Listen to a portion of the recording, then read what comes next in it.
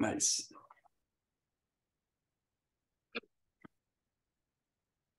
How's the weather down there in Florida? Beautiful and sunny. Nice. We finally have sunny weather as well. It rained a good chunk of the day yesterday. We have an expedition here. Hi, folks. Hello. Hi there. Good to see you all. Good to see you, Billy. Good to be back. We've got an expedition here this week and have have 13 people on the program, which is great. Wow. And we're gonna have more people out tomorrow. So some kind of and we got like 5 staff out at the site, which is great. So back on the swing of things at long last.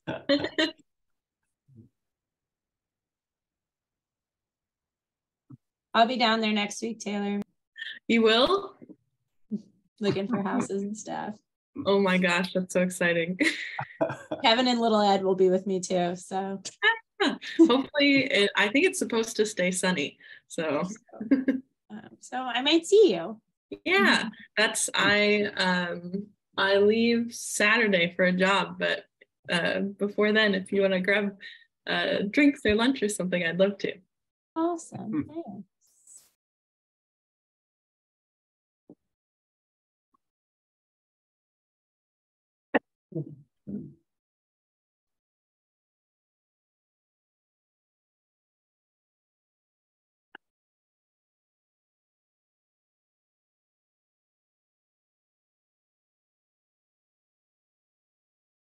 And as you all come into the Zoom meeting, if you could mute, that would be a big help, just in case we have barking dogs or anything else, which sometimes happens.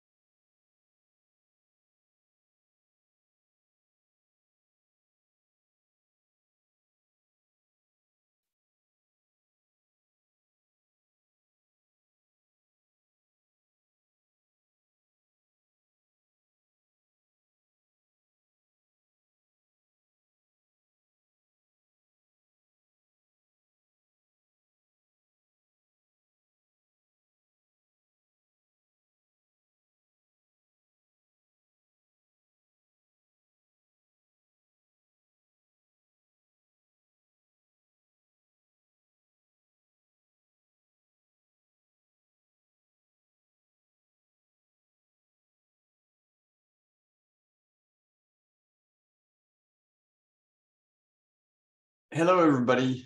We're reaching the top of the hour here.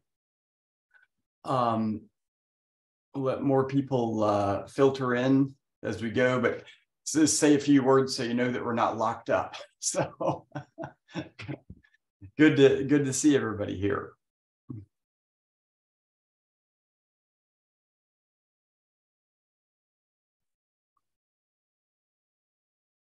And this week we got a busy week. We have an expedition here and doing excavations at the overseer's house. And this is the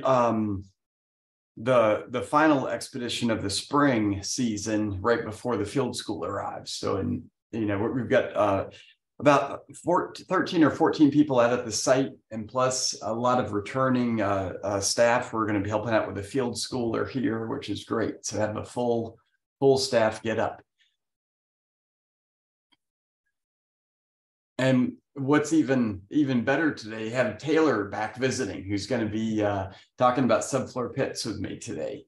So, but yeah, and we're at 12:01, so we'll go ahead and get started. First, many of you all remember Taylor Brown. She did the field school back in, gosh, it was 2019 or was that 18, Taylor? I think it's 2019. 2019 at the Pine Lake, and then stayed on as an intern and then as a staff member, and is now at the I was going to say the University of West Indies, University of West Florida, close to there though, University of West Florida, working on her master's. But when Taylor was here, she did the beginning work and a lot of work with Hannah James on digitizing all of the excavations we had done about 20 years ago in the cellar into GIS. So, and she did a wonderful study on the subfloor pits there. And so had the idea of having Taylor talk a little bit about that. And I wanted to be part of this as well, to talk about some of the other subfloor pits we found across the property. And I don't know if you all have had a chance to look at Taylor's blog, a story map she did about a year ago on the subfloor pits. But this talk is following that theme of, love Taylor's name for this, just another hole in the ground. Is it just a hole, or what is it? How do we define what is subfloor pits in the archaeological record? And with that, I will let you jump into that discussion, Taylor. Do you want to take it from here? Sounds good. Okay, so we're talking about subfloor pits, and like Matt said, they quite literally are just holes in the ground. But when we come across them, they can tell us a lot about the people who once used them. And so we're going to go through kind of a bunch of different examples of subfloor pits from across Montpelier's property to really explore how different and unique they can be and how we figure out what they were once used for. So kind of just to start as a history, subfloor pits are just holes dug in the ground. They were used for many purposes. So we have clay borrow pits, storage spaces, places where things were hidden or concealed. There were food storage, and they have even been found evidence that they were used as spiritual spaces. And a lot of the earliest examples of subfloor pits in the US on plantation sites correspond directly with the increasing enslaved population. And so a lot of this research points to subfloor pits as these really unique adaptations that enslaved populations use to kind of create their own living space and shape it to what they needed or what they wanted. And so we're going to go through a couple of them using the IMLS grant map, the digitized map that Hannah and I started and has since been built on. So I think, Matt, we can share that so people can get to seeing what kind of digitizing was able to show us. Yeah, and you all should be able to see the screen now of the map. Everybody can see that.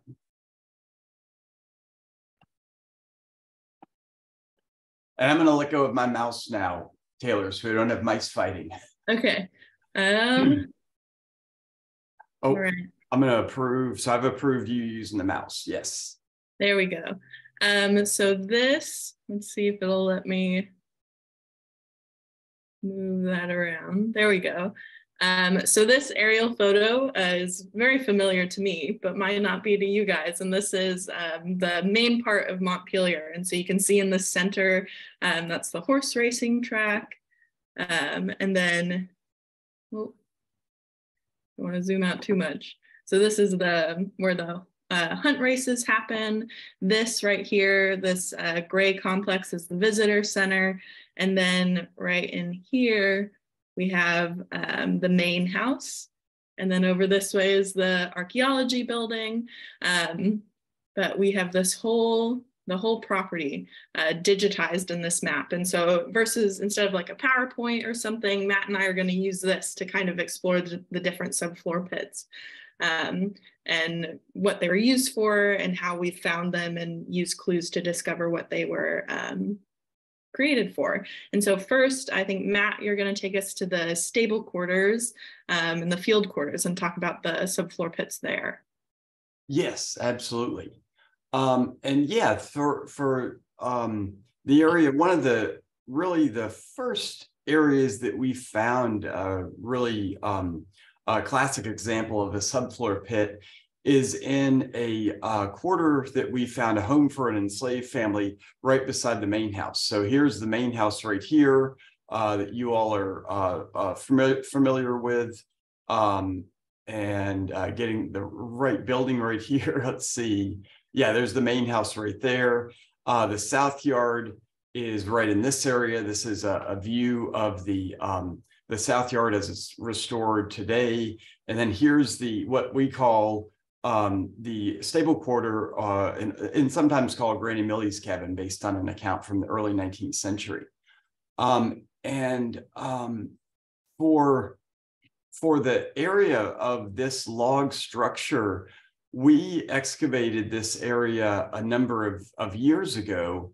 And what we found at this site was a series of features that really helped us understand what this area was. So this is a shot of the stable quarter back in 2010. This is before the south yard was built.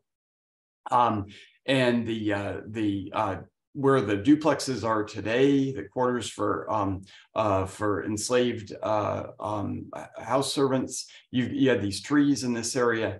And one of the first buildings that we fully excavated around the main house was this structure that was defined not by chimney bases, but by these brick hearths that bookend either end of the structure.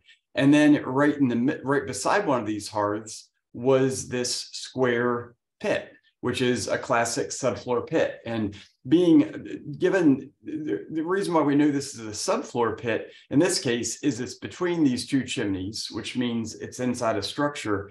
And then also what defines these subfloor pits, especially when you find them in an area where you don't know where the house is, the structure is the square sides. So if we go into a closer version of this is Hope Smith excavating this subfloor pit, same one that's shown right here. What you can see is it's got this very square shape. And if this was in the yard of a log structure, erosion would have rounded off the side. So you can see an example of this in this shot right here. These two features, A and B, are what we call burrow pits. And we're going to be talking a little bit about that later with some of the work we did at the Civil War encampment. But when you find these squared off, you know you're inside a structure because they would have been protected. And then what we found almost exclusively in all of these is a heavy layer of ash that, again, if this was exposed to the weather, a lot of this ash would be washed away or mixed with silt deposits. But it's evident that, you know, as soon as the structure collapsed on top of this or was abandoned, you know, there was a rapid generation of vegetation that protected these sites. And so one thing that with the subfloor pit with the ash that we've been considering is there's, like Taylor said, there's all kinds of interpretations about these subfloor pits. And there's an account from Frederick Douglass about his childhood, and he recalls what his grandmother would call a sweet potato hole, which would be a pit dug right beside the hearth inside the structure to store sweet potatoes for the wintertime. And they were dug close to the hearth because with sweet potatoes, you want to keep them warm and dry. And the best place for this is right beside the hearth. And in the case of sweet potatoes, they're going to be attractive to, you know, mice and to insects. And we're thinking that the ash being stored in this would have served two different purposes. One would be that it would make it not a nice environment for insects and mice. but then also would have helped preserve these sweet potatoes. And there's a West African tradition of rolling yams in ash to preserve them in storage. But then we also find a lot of artifacts in these. And this is where archaeologists have gotten into all kinds of interpretations of these spaces as storage spaces. And in the case of what we had found at the stable quarter, in this subfloor pit, which is quite a bit larger than the other ones that we've found in other places, this subfloor pit had all kinds of hardware such as hinges. We found tools, a lot of ceramics, and it's some of these items, like we found an axe in this subfloor pit, seem to be that it could have been used for storage. But then there's a lot of animal bone from meals and also broken ceramics. This suggests that in the process of depositing hearth ash, that household waste was thrown into this as well. That would have been dry waste that would have been burned in the fire. So there's a lot to interpret about these, but these are very important spaces for the enslaved community. So from this site right here, from the stable quarter, what we'll do is move a little bit further out. And Taylor, I'll talk about the context at the home farm for what we found there next. Sounds good. And for the soon after we did excavations at the stable quarter in 2012 and 2013, we began excavations at what we call the home farm today. And the home farm is an area that most of you all are very familiar with. This is the area in the fields below the visitor center. And one of the most prominent features that are out there that visitors can see today are the locations of these structures that are these homes that now we believe are more than likely homes for the skilled artisans that are working at the home farm, especially the blacksmith, which is right beside these log buildings. And how we were able to identify these log buildings is by none other than the subfloor pits. And when you look at this site here, when we were doing excavations in this area, one of the most prominent features that we found were these squared off pits. And when you look at the area, a much larger area, let me get to this map right here. We opened up a large area across this locale based on concentrations of artifacts, what we found through shovel test pits. And we found two locations, this area here and the area right here with one of these squared off pits. And what these indicated is that we had found an area of, what was a subfloor pit. And given its square shape, it was under a structure. And that's what, we as archaeologists want to find, is by defining where the structure is, we can figure out how everything else relates to it. And in this case, these subfloor pits are really important for understanding this space, because what we didn't find in the area of the field quarter was any evidence for the chimneys. There was no brick platform for either the hearth or any kind of masonry base for the chimney, because these are more than likely stick and mud chimneys. So these subfloor pits not only gave us an idea of where the structure was, but also gave us an idea where the hearth would have been. And that's how, when we did our analysis of this space, what we're able to do is to understand, where the structures would be. So in the case of this subfloor pit right here, we interpreted based on our artifact scatter that the chimney would have been in this area, the subfloor pit here, and then this structure located right here. And in the case of this subfloor pit, based on the downslope area and the trash deposits that were downslope in this direction to the south, we interpreted the structure being in this area. And there was actually also a drip line. And if you look at the map, when I zoom in here, you can see these features. Here's the subfloor pit right here outlined in yellow. Here's this erosional trench that we think was right beside the structure. And then we think this structure sat right here. And that's why when we did the reconstructions of this area, we located the log structure where we did. And here's a little better picture of this subfloor pit that's down in this area right here. So with this structure right here, where we found this subfloor pit was at a 90-degree angle to the slope. And that gave us an idea of the orientation of the structure in this location. And that's what allowed us to really begin to place these structures on the landscape. So in this aerial photograph right here, what you can see is this structure right here is oriented at a 90-degree structure to this building right here. And that's based on the position of these subfloor pits that we located. And what was a little different about some of these subfloor pits was that the subfloor pit that we found in this area right here, this structure right here, this subfloor pit turned out to have a very different structure than any of the other ones we had found. This one, you notice there's this charred material. This is the subfloor pit that we bisected. But before we bisected this, all the bottom of this was covered by this burn material that had almost what looked to be a basket weave. So we're thinking there might have been some kind of maybe an oak basket that lined this subfloor pit for keeping the vegetables contained and also keeping the sides of the pit intact.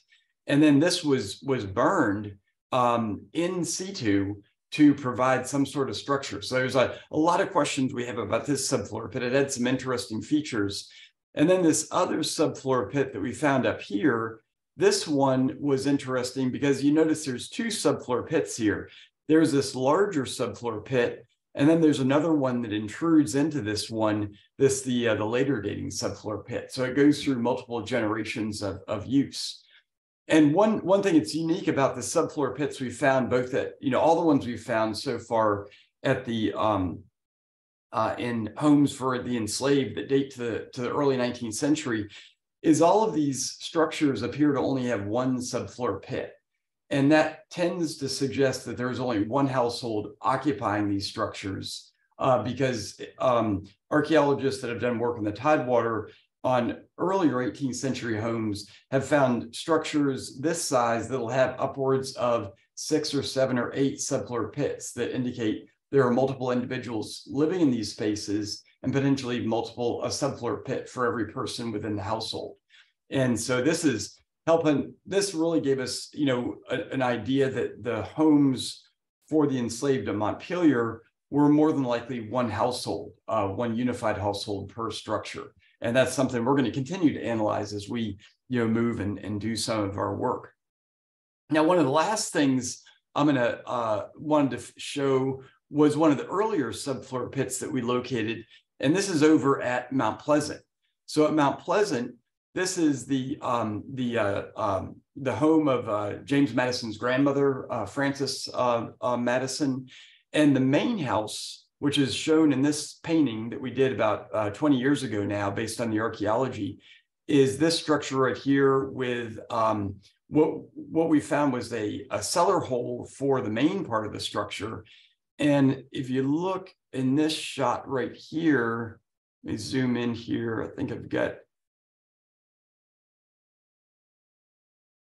let's see if the archaeology is going to turn on here. Oh, I got them off. There it is right there. So if you look at this shot right here, this is a photograph of the main house in terms of what we found with the archaeology.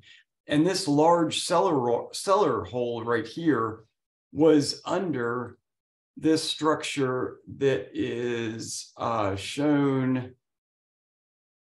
in this image right here. Let's see, this image right here, the cellar hole we found is under the main part of the structure right here. And this is the subterranean entrance right here.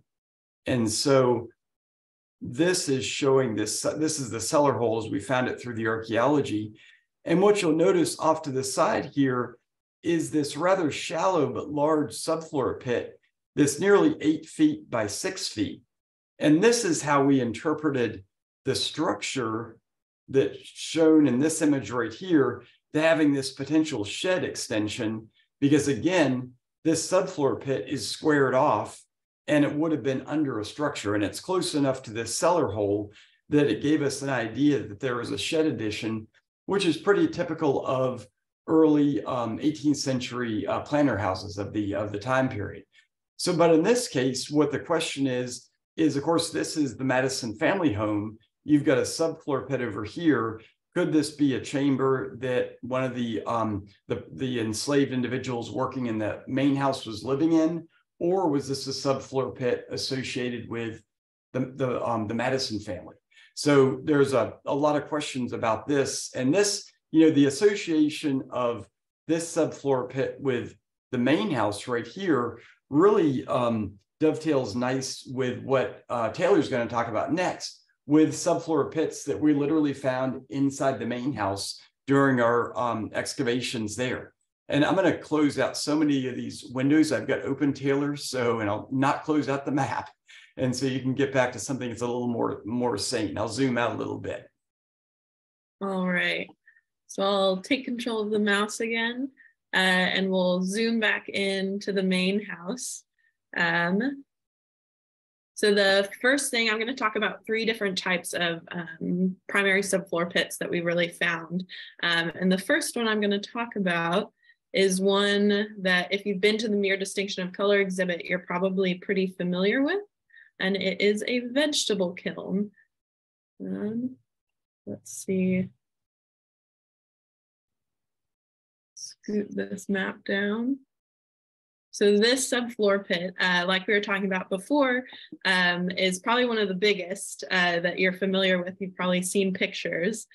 So this is one of a former archaeologists at Montpelier excavating it. So you can see just how giant this is.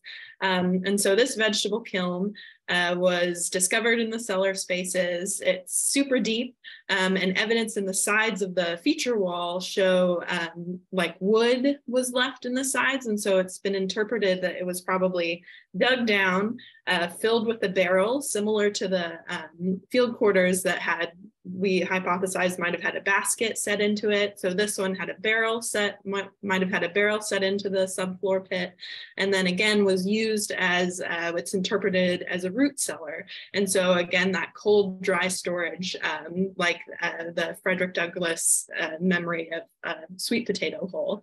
And so this subfloor pit, you can see at the bottom, I don't know if we have more photos of it,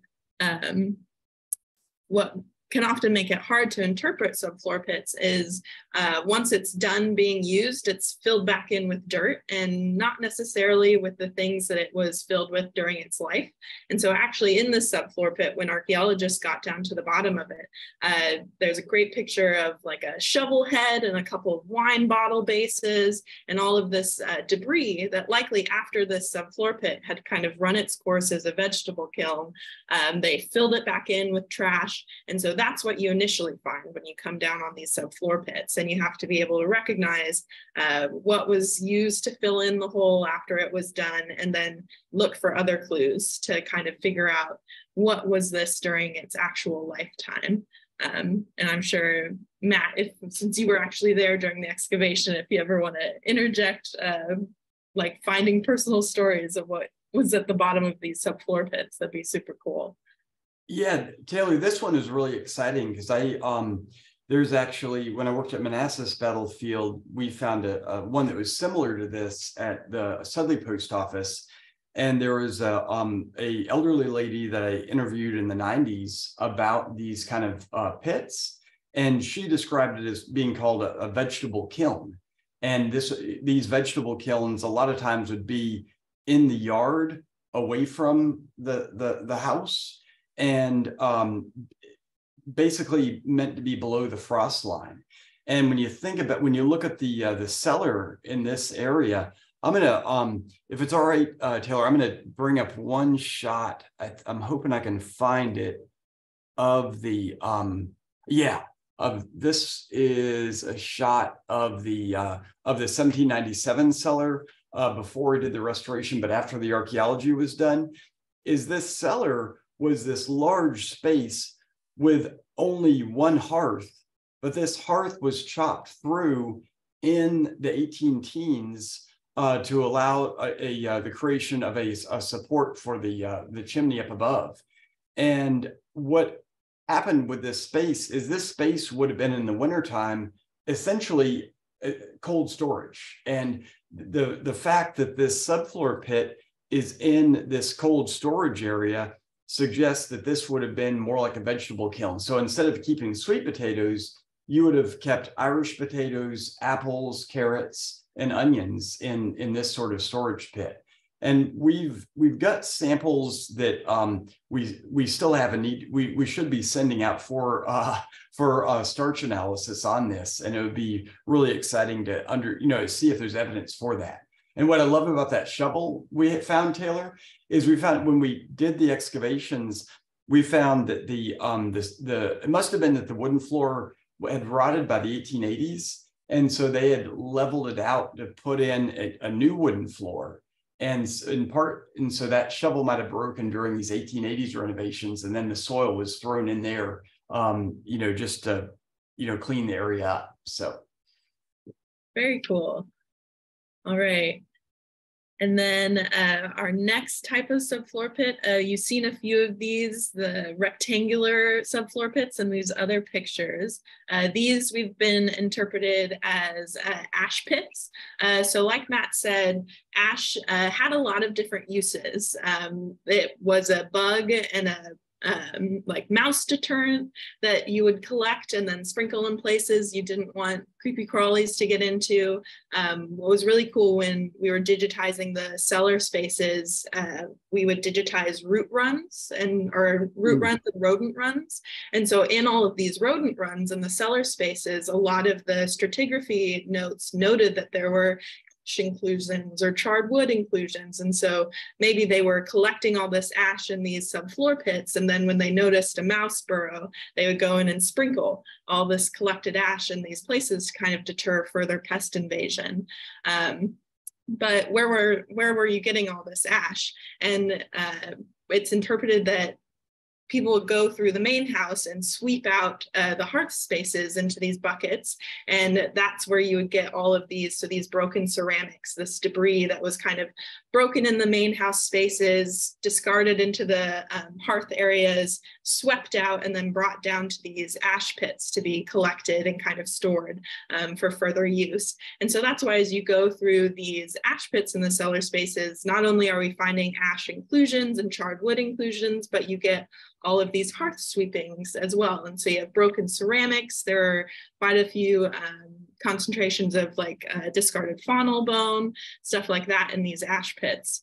And so on the map, you can see that there's one here. This is another one. Again, so this is a great picture where you can really see evidence of that charred wood and ash as they're excavating. And then the other one is up in this corner. We'll highlight it.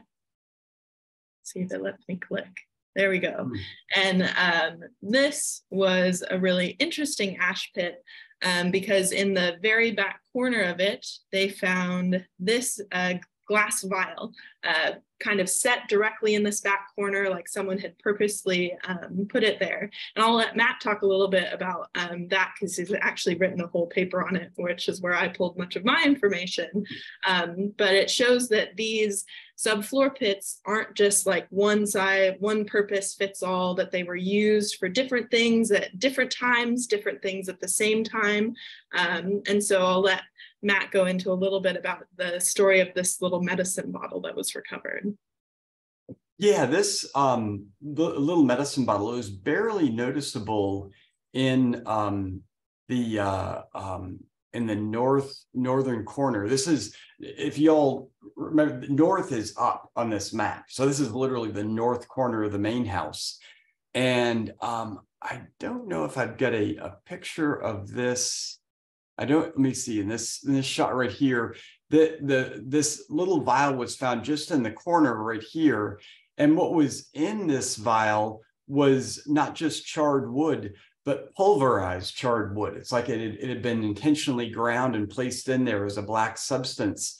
And the fact that you've got this vial, that was intact at one time, and when the floor was redone, either in the early 20th century or the late 19th century, the top of this vial was clipped off because this was standing upright in the corner. So it wasn't thrown in there as trash. It was intentionally placed. We believe there's some sort of spiritual significance to this, whether it's for protection for the folks working down in this area, or some sort of something else for this space.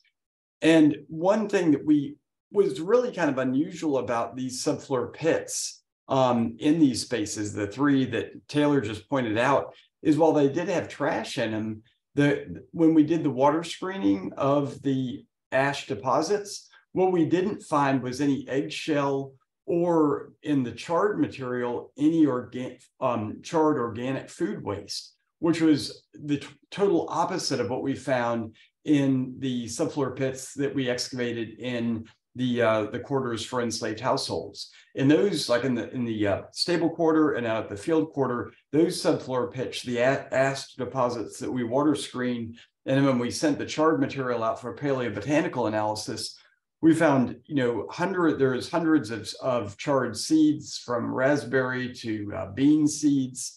And with the ash that was found in these, like what you're saying, Taylor, there was no kitchen debris, no evidence that there was the kind of kitchen debris that would be thrown into a hearth. Say, if you're making some sort of raspberry recipe, and you're straining out the seeds, and you're right by the fireplace, what do you do with the seeds? The best place, you do this when you're doing a campfire as well, is you throw all that debris into the fireplace. And what's beautiful about fresh organic debris, especially seeds being thrown into the fireplace, is that if you have a dried corn cob, it's going to burn. But if you have a fresh corn cob, it's not going to burn, it's going to char in a low heat fire like you would have in a fireplace. Because remember, you're not going to have a roaring fire in your fireplace like you have in a campfire, because if you do, your house is going to catch on fire. It's not good. I remember as a boy doing that and getting in big trouble. So with these smaller scale fires, these fresh organic materials char, but we don't find any food organic waste in these three subfloor pits in the cellar, which is what gave us, the idea, like Taylor was mentioning, that these are coming from hearths inside the house, bedrooms, the dining room, the drawing room, and they're part of the domestic complex of Montpelier, but not the kitchen, the working area of the kitchen.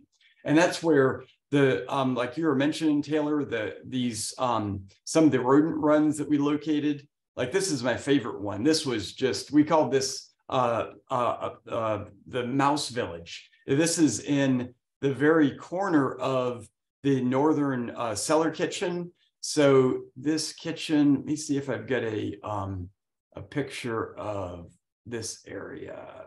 Oh shoot, let me see. I don't have a picture of the whole kitchen, but this being in the corner, it was under a stair. And so this was not only full of these rodent runs, but like you mentioned, Taylor, it's full of all this ash debris. But this ash debris had all kinds of kitchen waste, all kinds of charred seeds, eggshell, which is very different from the other subfloor pits. So let's see. So you got 1797, and then we didn't find any subfloor pits in these cellar spaces, or in the brick cellar, the floor, the kitchen cellars that had brick floors. But I'll let you take over the mouse operation from here. Speaking of mice, take over the mouse operation, Taylor. All right. And then the last category of subfloor pits that we'll talk about in the cellar space are these two water sumps. And so we have two separate ones that really are two really incredible examples of how archaeology helps us track down when exactly these holes in the ground became holes in the ground. So the first one I'm going to talk about is this sump right over here, the circular feature.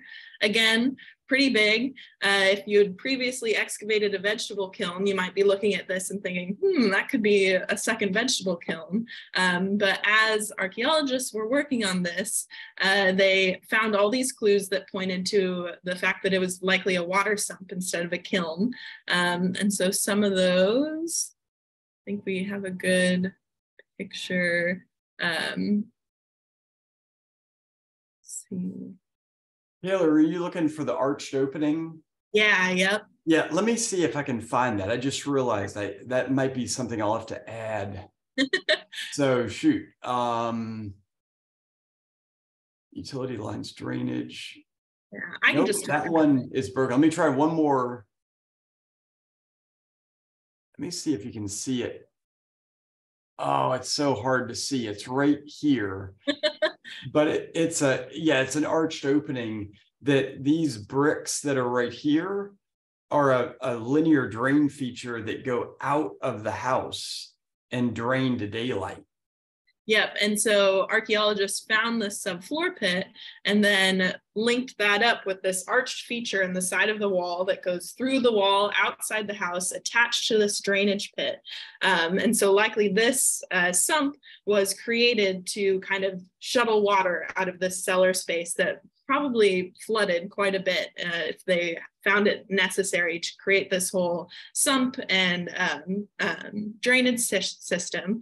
But what's super cool is on the outside of the house, as they were recovering this drainage line, it was excavated beneath a layer of stucco. And from the historical record, this stucco we know was put on the house around 1848. And so in archaeology, the deeper something is, the older it is. And so this drainage ditch was found beneath this 1848 layer of stucco. So likely its attached sump in the cellar spaces was built around 1848. There we go. There's a great picture. And so you can kind of very faintly see where that line goes out. And that helps us date this sump feature prior to 1848. And so obviously pretty early on, they were dealing with drainage and coming up with ways to kind of get that water out of the cellar space. There you go, Taylor. I remembered where that image was, so. Perfect. And so that subfloor pit is a water sump that prior to 1848 was built and kind of shuttled water out of the cellar. And then later on, we're still having the same issue. We're still having flooding in the cellar space. And so they created a second water sump, but this one has a completely different story. So at the bottom of this rectangular feature, subfloor pit, they found a giant stone slab. And I think there's probably another picture where it shows the slab in place. But that slab, as they were doing renovations, I might let Matt maybe look for that picture of a slab while I tell the story. And so they excavate down to the bottom of this subfloor pit. They find this giant rectangular slab. And one of the masons that's also a part of the restoration project recognizes it as the same kind of stones that reportedly James Madison Sr. ordered in from England as hearthstones.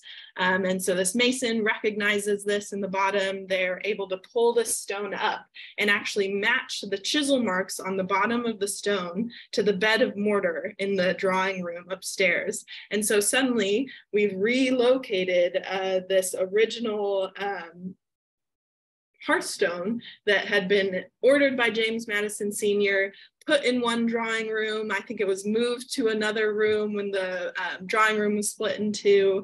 And then when the Madisons left the property and they were, whoever bought it was still dealing with all of this flooding in the cellar, created this sump and used it as a kind of bottom stone in the sump to stop mud from getting into the water. And so relocating that stone, we're able to realize that this sump was built prior or after the Madisons left the property when the stone was removed from the drawing room, which again, these two separate subfloor pits had all these little clues that helped us date exactly when they were created. And we can kind of see that continuous problem of flooding in the cellar space that through time people have had to deal with in different ways. Yeah, and doing with the work on the cellars, what was great about the excavations in this space is with the house being restored at the same time as we were doing the excavations, we were able to work with the masons on understanding, like what you were talking about, Taylor, was this stone that we found. It's a sandstone from England, and it is the same sandstone is used in the hearth surrounds in the 1765 portion of the main house.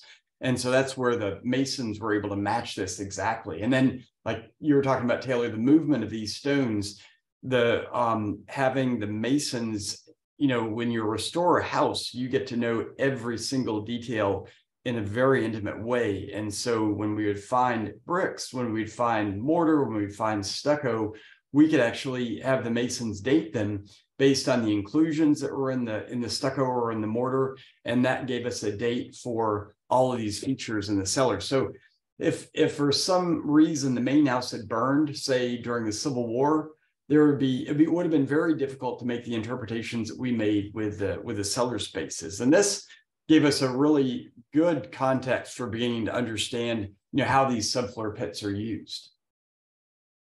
Yeah, so that's kind of all in the mansion spaces.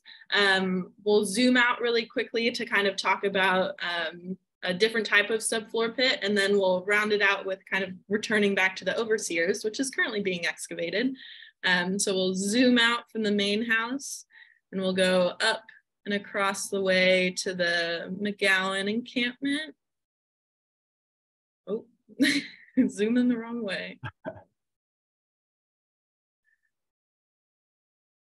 All right. I could help you, Taylor, get there. Yeah, that'd be good. Yeah, because I know exactly where this image is. Yeah, and this what Taylor's going to talk about next is more along the lines of what is or isn't a subfloor pit with some of these Barrow pits. And there's the encampment right there. Yeah, and so like we've talked about before, the shape of subfloor pits can be really helpful in figuring out where they were, what they were. And so like in the field slave quarters, we had these really straight-sided subfloor pits that were likely inside structures. So they were protected from the elements, kept with these nice straight walls. And then all of these super rounded subfloor pits that aren't quite subfloor pits were likely outside structures. And an example at the McGowan camp, and so you have these rounded pits that are actually Barrow pits, clay Barrow pits. And so at the encampment, when they were building these wood cabins, they needed clay to use for chinking between the wood. And so instead of going somewhere really far away and bringing clay in, they actually just dug clay pits, borrowing the clay from right beside the structures, and use that to kind of build the wooden cabins and the chinking between the logs. And so again, the shape of subfloor pits, what we find in them, what we find right on the cut of the feature, so their very edges, kind of is all of the hints that archaeologists use to kind of figure out what they were being used for when they were being used by the people who built them and made them. And so these have kind of been a whole bunch of different examples of subfloor pits across Montpelier, and also examples of not subfloor pits from across Montpelier. So I'll give mouse control back to Matt, and then we can talk about the Overseers site. Yeah, so with this as a kind of a guideline, for example, like Taylor was talking about, you've got these rounded features right here that are they're not subfloor pits because they're not below a structure, so they're not they're just they're not subfloor pits. So instead of subfloor pits, have a whole new definition. They're rounded and they're outside of the building, which is important. And right now, like Taylor mentioned, we're excavating at the Overseer's house, and the Overseer's house is this site that we know about from an 1848 or 1844 plat, and it shows the Overseer's house being somewhere between the main house and the mill. So this gives us an idea that the Overseer's house was somewhere in this area. But then when we start to do our excavations, we've done metal detector surveys that define where the concentrations of artifacts are. We've gone in and put excavation units. So with the excavations in this area, kind of the size of excavation units we've done so far is this scatter shot of units where shovel test pits indicated features and the metal detector survey indicated concentrations of artifacts. And what we're doing with these units, literally right now, the expedition and the crew are out there today doing this work, is we're looking for these features that show up against the red clay, and then using this information that Taylor and I have been talking about, is this a squared off feature versus a round feature, to begin to understand where could the structure be. So in the case of this area, we've got a collection of features that would love to have you all interpret. So I'm gonna zoom in here. And for example, we've got this feature right here that shows up in a unit. And when you click on this from our field excavations, this is especially relevant. There's a picture of Taylor excavating this feature. When you look at the drawing of this feature, it appears to be square. So if you all were going to make a guess whether this is a borrow pit or a subfloor pit, which would you interpret this as?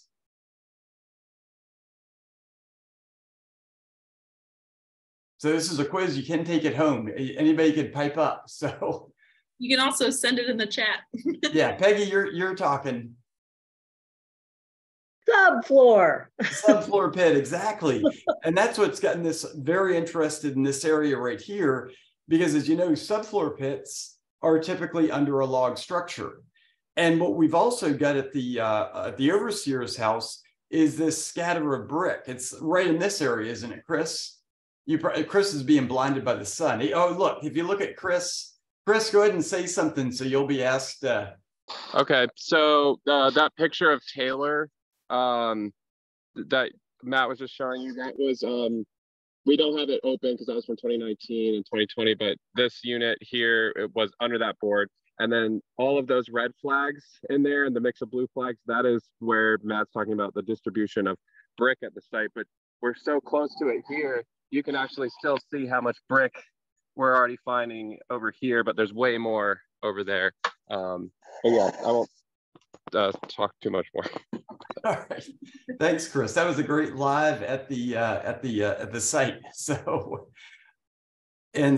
going back to these features, one of the other ones that was found in 2020 was this larger feature right here. That when you look at this shot right here, goes around in this kind of ovoid shape, and yeah, floating mean controls. And if you look at this drawing right here, this drawing, we didn't find the edges of this, and this appears to be a large borrow pit. And again, that supports there being a log structure somewhere in this area. But as Chris just pointed out, you've got a concentration of brick in this area, which suggests a structure with a brick chimney, which is more typically associated with a frame structure that might or might not have a subfloor pit, but wouldn't need clay chinking, to line the chimney. So we're using these clues from the subfloor pits and the non-subfloor pits is we're able to begin to decipher some hypotheses and questions to ask of the site. And so this year, what we're going to be doing is, like Chris mentioned, we're opening a number of units open in this area to try to define whether there's a log structure in this location, and then more units over here to define where this potential frame building is with a brick chimney. So these subfloor pits, I'm going to stop sharing screens now.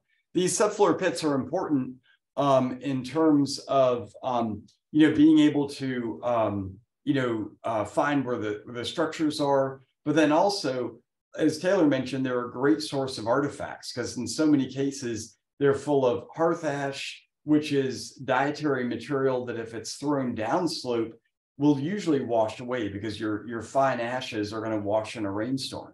So all kinds of opportunities with these. and wanted to open up. Taylor, what do you have anything else to add? No, I think it'll be exciting to see how the subfloor pits kind of lead us to figuring out the story of the Overseers site, and using all these clues coming together will be super exciting, especially since I remember Hannah and I uncovering those features and being like, when will they excavate these? 2023 is the year, so Yay. we're very excited about this. Matt, All there's a ton of questions in the chat. Oh, awesome, Mary. Sort of throughout. People have been adding throughout the conversation, and I know you've answered some of them, but do you want to just sort of look through them, or do you want me to ask you? Yeah, do you know where I see one. When I hear kiln, I think of baking, cooking. It was just used for storing vegetables. It was a kiln, as in terms of probably a kiln in terms of keeping heat in a very, when it's cold in the wintertime, and keeping them from freezing. Because with your with your any kind of food crops in the wintertime, if they freeze, then they're immediately going to start rotting. There's another question from Brian asking about the technology we use for digitization, whether we're using commercial LiDAR scanners or consumer stuff like iPhones or iPads. So yeah, that's one thing we're going to be experimenting for digitizing the units. We're using iPads and basically using CAD style programs with the iPad to do the drawings. But one thing that you're alluding to, Mary, is with the iPad, it also has LiDAR technology with it. The newer iPads do. And so Chris and Terry have been experimenting with scanning the units. And if you go to Chris's Overseers blog, story map, he's got an example of a scanned unit that he's sent over to Sketchfab, which is this a 3D sharing software where you can actually see the unit in 3D. And what we want to do when we excavate these features is literally scan them layer by layer.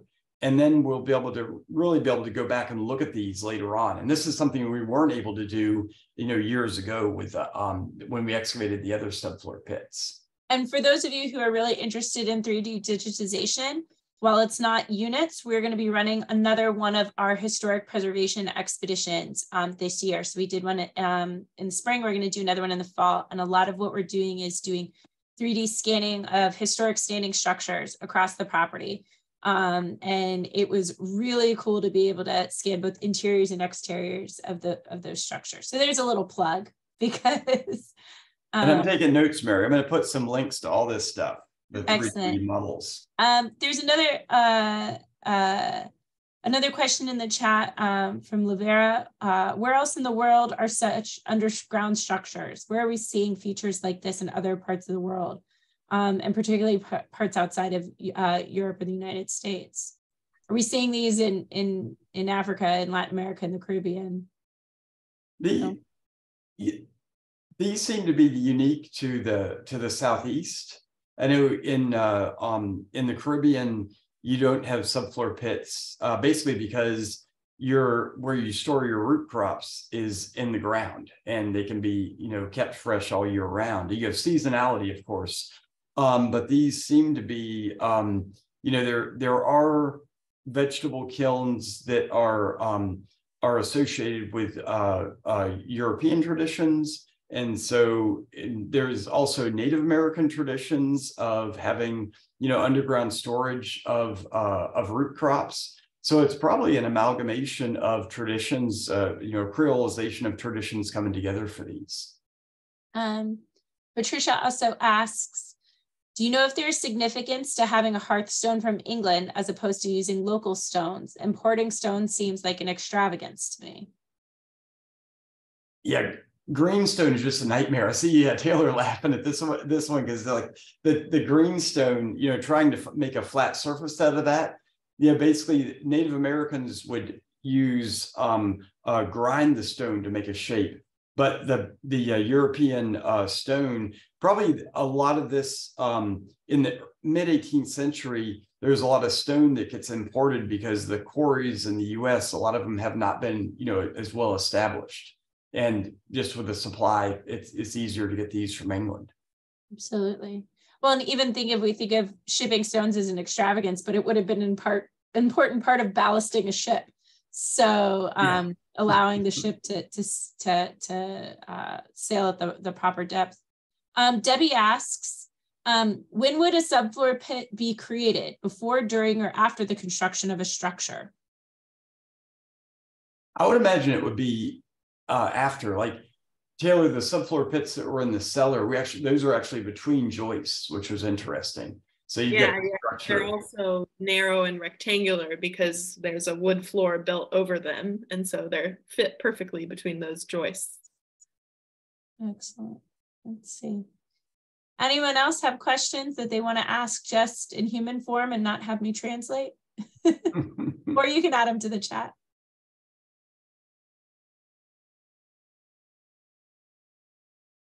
Okay. Well, there's some good conversation in the chat as well, with the folks having different ideas and suggestions.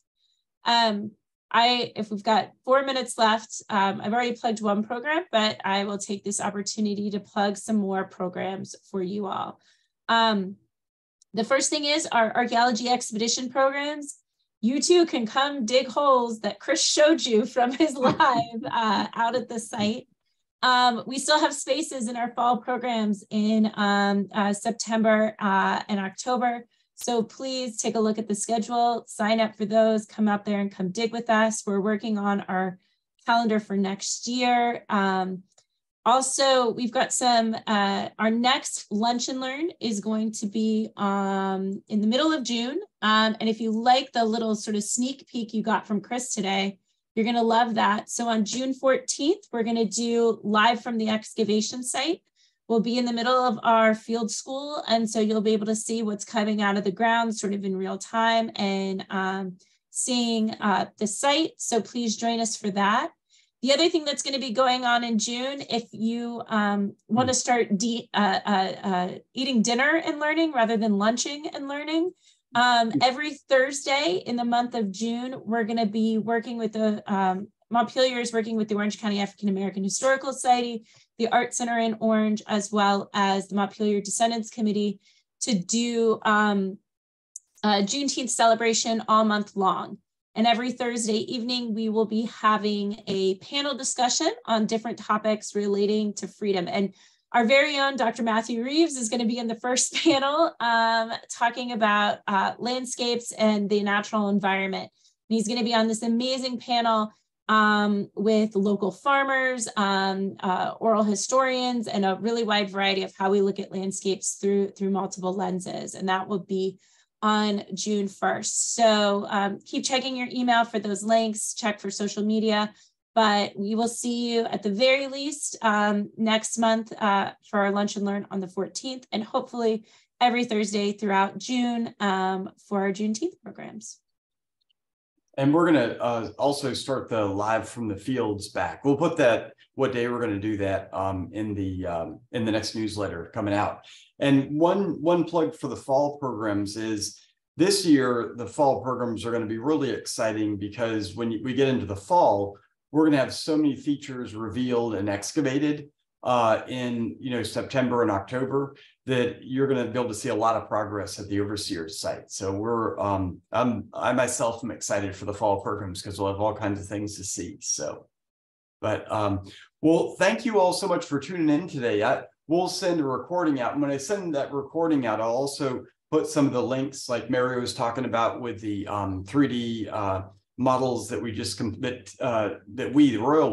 that Tessa Honeycutt completed of the 2 structures we drew as part of the preservation program, and then also some links to some of the work that we did in the cellar and some of these other sites for subfloor pits. So thank you so much for being here today, and Taylor, thank you so much for taking time out of your busy schedule. You've got a crazy amount of work to do as a graduate student. It is really very, very wonderful of you to come out and do this program with us. So yeah, I was glad to be back. All right, everybody. Well, have a good afternoon.